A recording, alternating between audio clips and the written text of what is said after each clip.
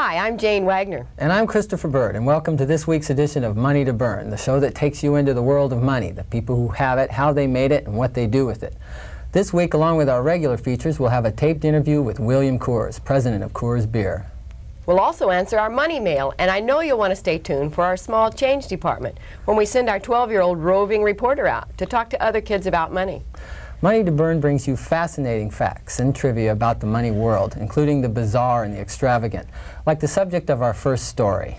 Fashion's always been associated with big money, and it only seems fitting, if you'll pardon the pun, to start this week's show with a glimpse of one of the big names in high fashion.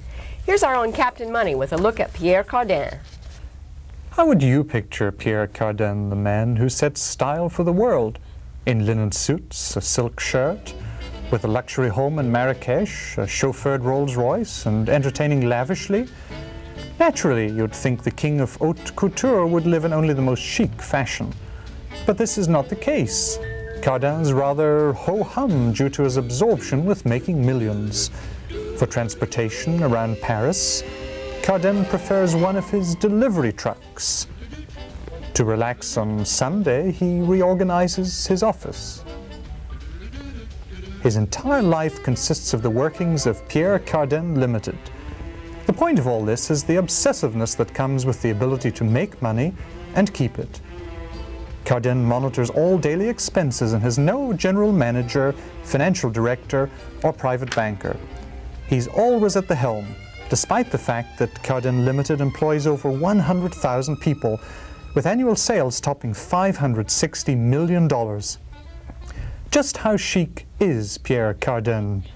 Well, actually, since he's all worker and no player, it makes Pierre rather a dull billionaire. But not all millionaires are boring. We have stories of exciting stunts and money madness for you with Money to Burn's extravaganza. Many millionaires have unusual characteristics that intrigue us. Let's look at some of the eccentricities in our extravaganza department. Well, here are some wing dingers. For those of you who don't have anything to munch on, how about this tidbit? The mistress of a French financier was once to be reported to have eaten a 500,000 franc bill. Now, at 8.5 francs to the dollar, that comes to about $60,000. That sounds pretty tasty. How about some tea? Will that be with lemon or milk? If you answered milk at the Rothschilds, you'd be tested further. Jersey, Hereford, or Shorthorn? I think I'll stick to bubbly, thanks. Speaking of bubbly, I hear Gucci has a favorite customer who inaugurates his new pair of loafers by drinking champagne out of them. And then he squeegees home? Very funny, Chris. Personally, I'd rather ride home with Lord Bernard. Then I could be entertained as he played his piano he had installed in his Rolls-Royce. Or you could fly home with Hugh Hefner in his favorite private jet, the one with the white rabbit painted on the tail called Big Bunny. That sounds pretty stylish. Well, if it's style you want, how about Andrew Mellon, the industrialist? He manufactured his own automobile without buying any of the supplies. His family manufactures all the sources of all the raw materials he needed. Diamond Jim Brady, the railroad car salesman, certainly sparkled when it came to style. He had 30 sets of jewelry. One was on a transportation theme and consisted of studs, cufflinks, buttons, and stick pins in the shape of locomotives, Pullman cars, tank cars, automobiles, bicycles, and airplanes. They were set in platinum and contained 2,637 diamonds, 21 rubies, and valued at $87,000 at the turn of the century. Today, old Diamond Jim would probably shop for jewelry on Rodeo Drive in Beverly Hills. This is such an exclusive area that one shop owner feels that his customers should have an income of at least $100,000 a month. Well, that does it for Wealthy Whims. Next, we have a story on the top 3 millionaires in the country. In recent studies, it's been estimated that there are 520,000 American millionaires. Let's review the statistics regarding the top 3 in the U.S. Daniel K. Ludwig is actually a billionaire who made his fortune shipbuilding. He lives in New York, is 87 years old, and worth between $2 and $3 billion. Forrest E. Mars Sr. of the Mars Candy Empire is worth somewhere between $800 million and $1 billion. He's 80 years old, lives with his family in Las Vegas. When you're in this wealthy category, anonymity is an asset. Despite great efforts, our researchers were unable to find current photos of either Daniel K. Ludwig or Forrest Mars. We did locate this photograph of the 77-year-old Paul Mellon, the third wealthiest millionaire. His family fortune was made in industry and is estimated to be $500 million to $1 billion.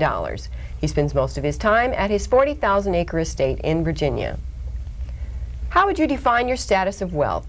Stay tuned for Paul Fussel's status quiz after this quick break. Hey, hi, this is Bob Hope. We all know someone with arthritis, but most of us don't know where to turn for help. The place is the Arthritis Foundation. They can give you the best answers available today, and they can give you hope for tomorrow. Researchers supported by the Arthritis Foundation are making exciting progress, but they need your help.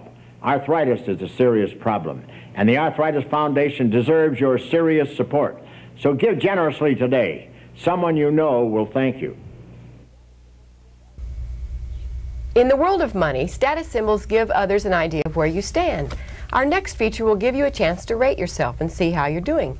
So get ready to take Paul Fussel's status quiz. Now what's this status quiz all about, Jane? Well, Chris, according to Paul Fussel and his book Class, starting with 100 points and adding or subtracting depending on his criteria, you come up with your own social status. Sounds kind of interesting. Let's try it. Okay.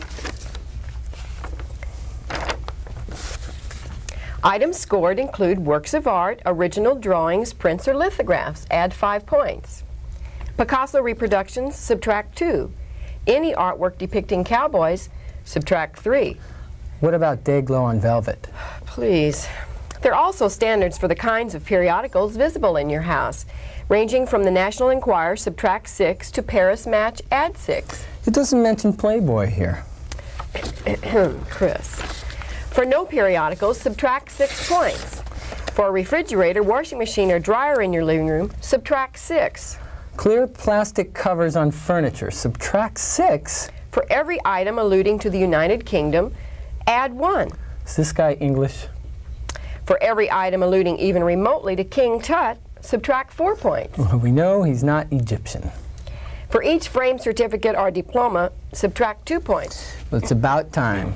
For overflow books stacked on the chairs, etc., add 6 points. Great. Comic books excluded. Oh.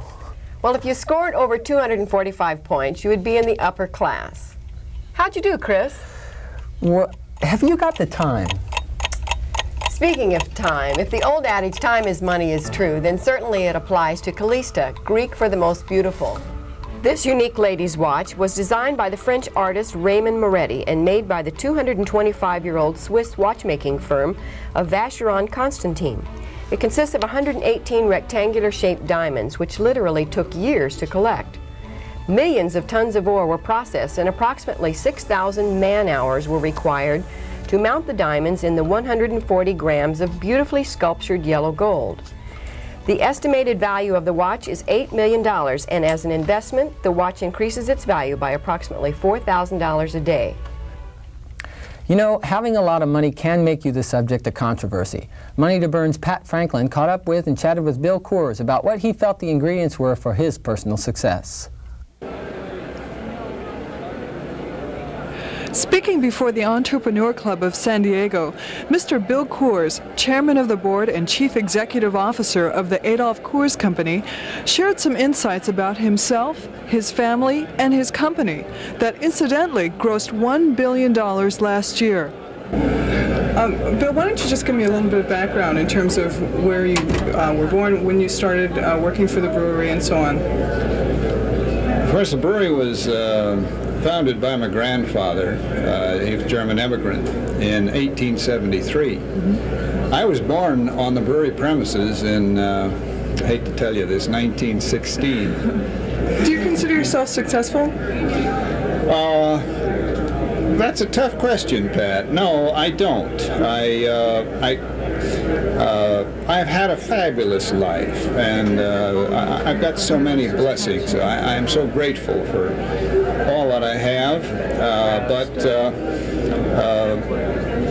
I would hate to ever be in a position where I can say, gee, I'm a success, you know. There's so many things that I haven't accomplished. There's a lack of fulfillment. There's a frustration of not getting things done that I would like to get done. So I don't perceive myself as being successful. I just perceive myself as being tremendously fortunate. Do you think your wealth has changed you in any way, especially with how people view you and how you view yourself? No, I don't think it's changed the way I view myself.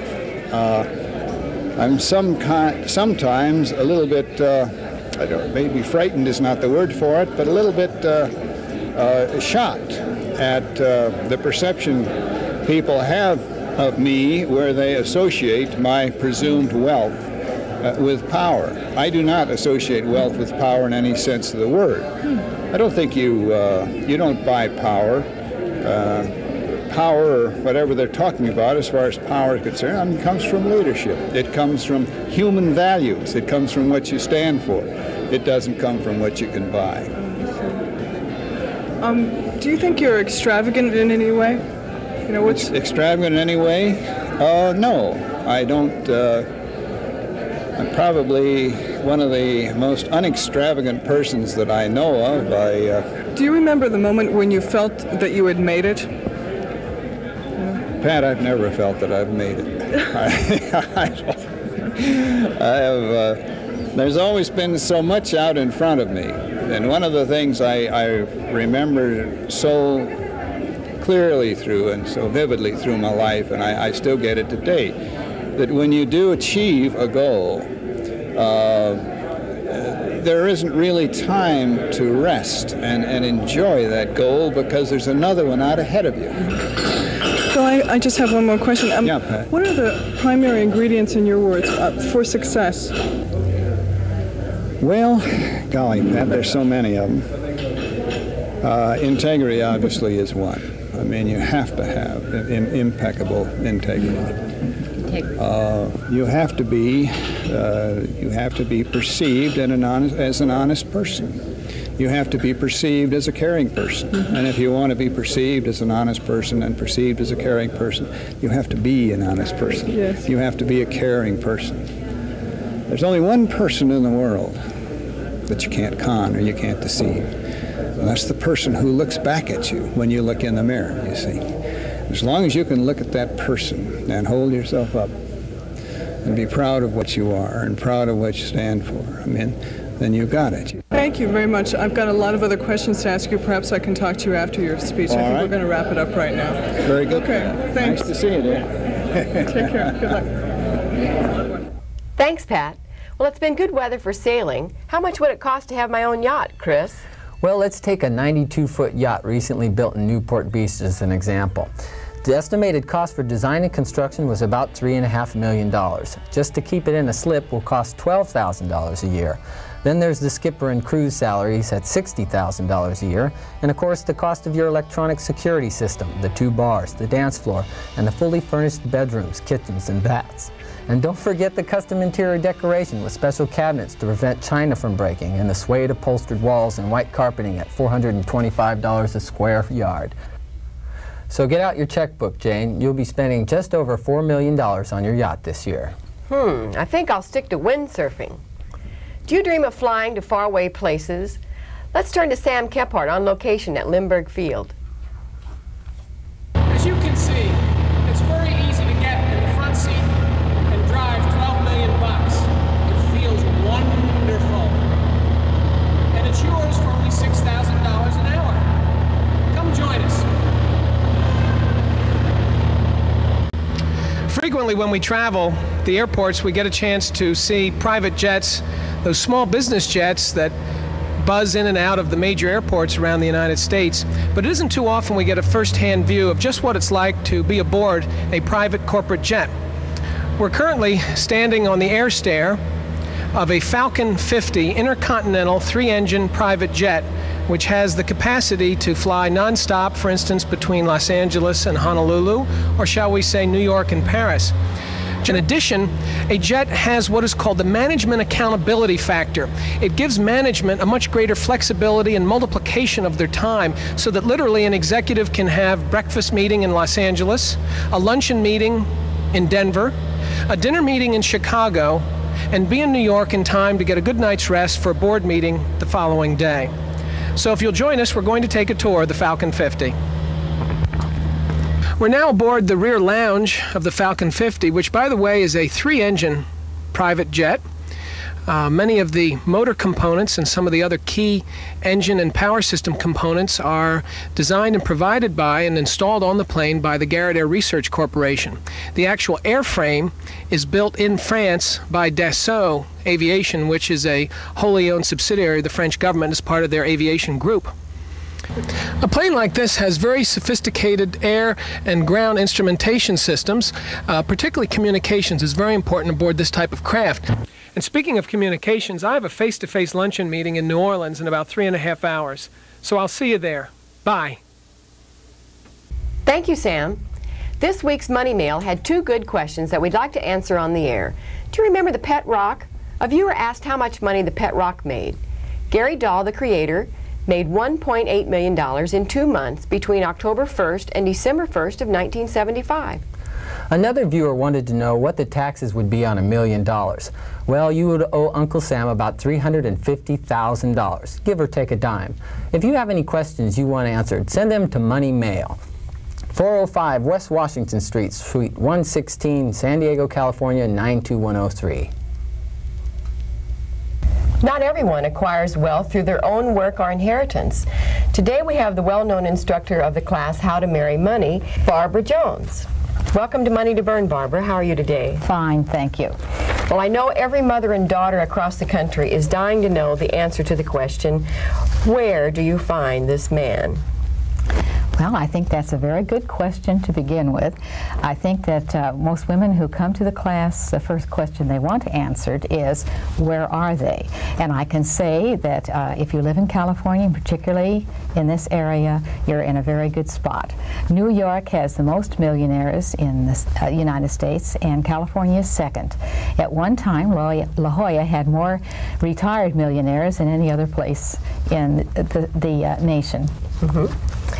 And in your class, I understand that you talk about 3 steps that these young ladies, or whatever age ladies, should consider when they're considering looking for a man with money. What are they? All right, I think they're the same when you're looking for a good man in any case. However, in this particular pursuit, I'd say, first of all, self-presentation, doing everything you can to make yourself attractive, well-groomed, and above all, developing your own individuality, trying to be unique and developing charm.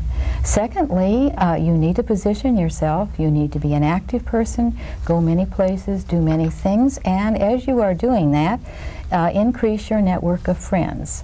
There are 2 ways of doing this, of course. Horizontally, as most of us do in our social life, we meet people who are in similar circumstances, we meet their friends, and we extend our acquaintanceship. However, networking horizontally is another angle to this. You're a little bit more aggressive in your networking, and you are seeking to find people that can help you to improve yourself and that will introduce you to people that would be suitable.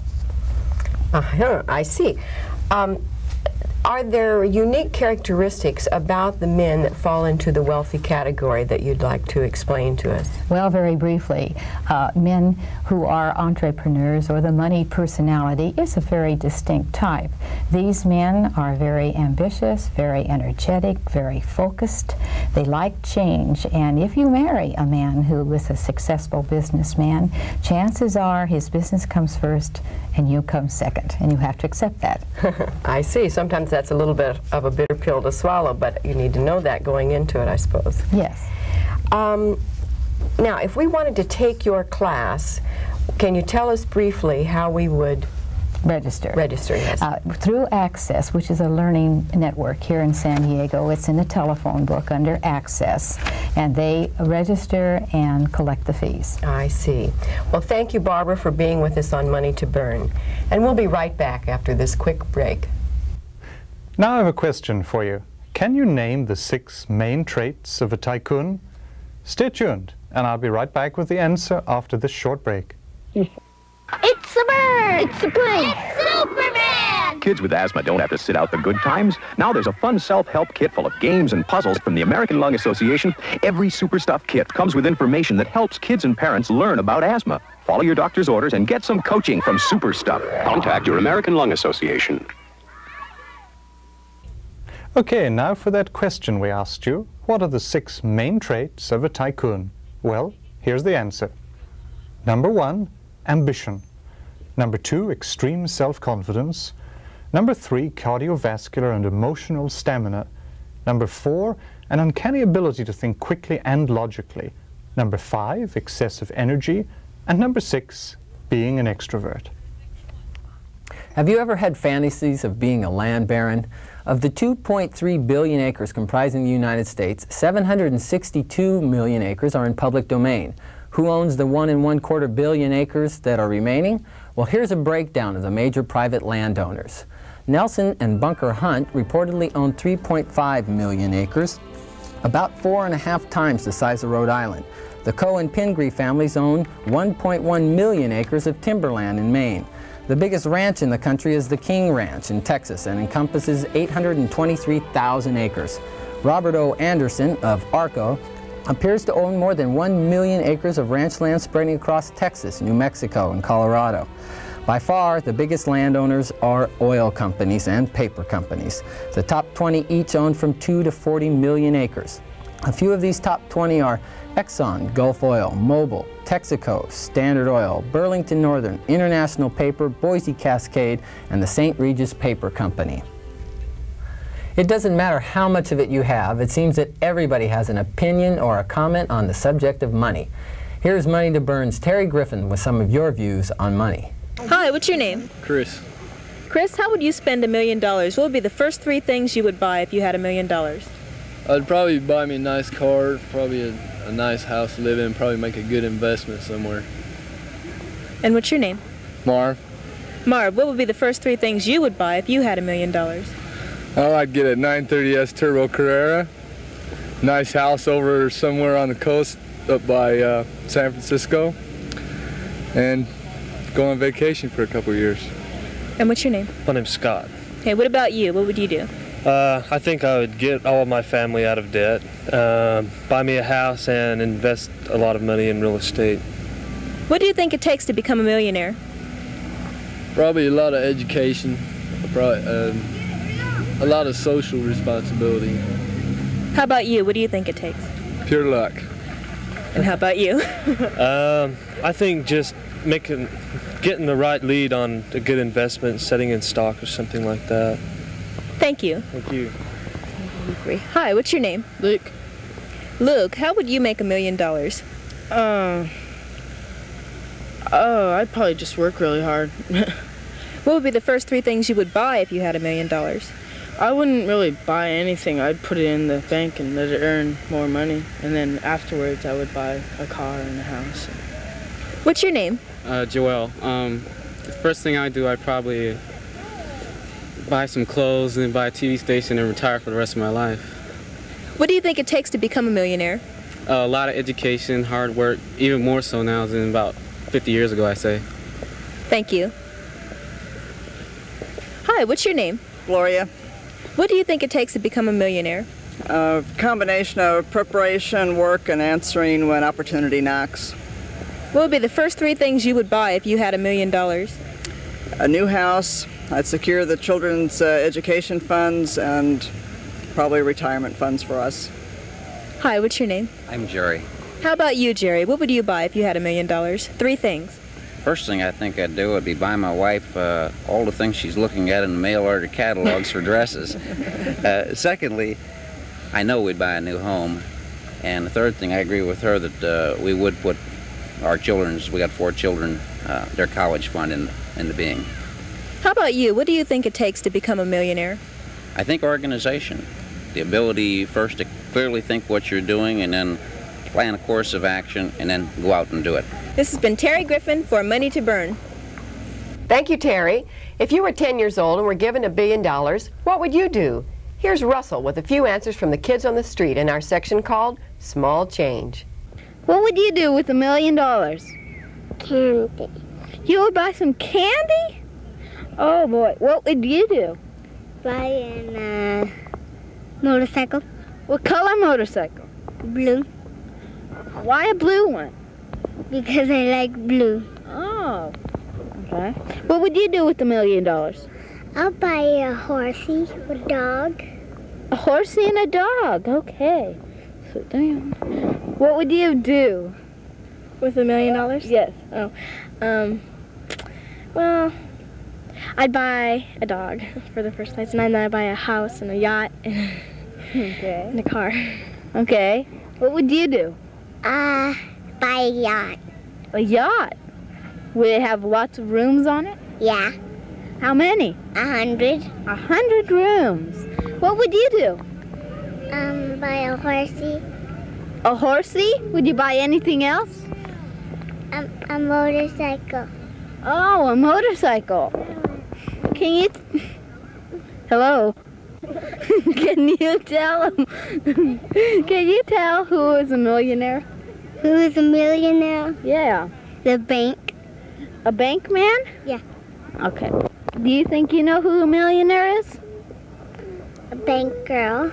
A bank girl. Okay. How about you? Well, probably a millionaire would probably be a person who throws their money away on things that don't really matter. Okay. How about you? Have nice clothes. What do you think a millionaire is?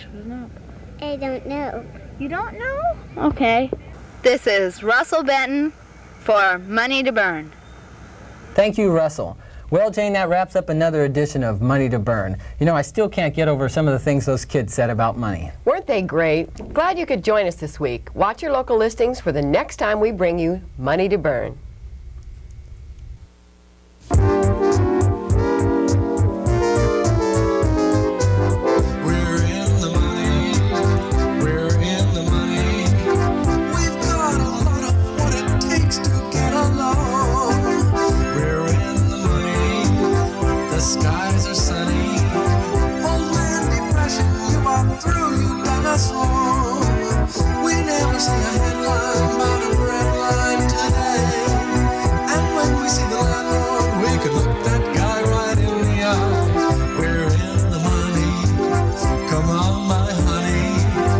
Spin it, lend it, send it rolling along.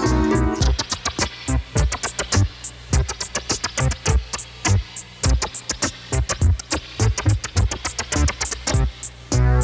never see a headline about a bread line today. And when we see the landlord, we could look that guy right in the eye. We're in the money. We're in the money. We've got a lot of what it takes to get along. We're in the money. The skies are sunny. Old man depression, you are through, you done us wrong. We never see a headline about a bread line today. And when we see the landlord, we could look that guy right in the eye. We're in the money. Come on, my honey. Let's spin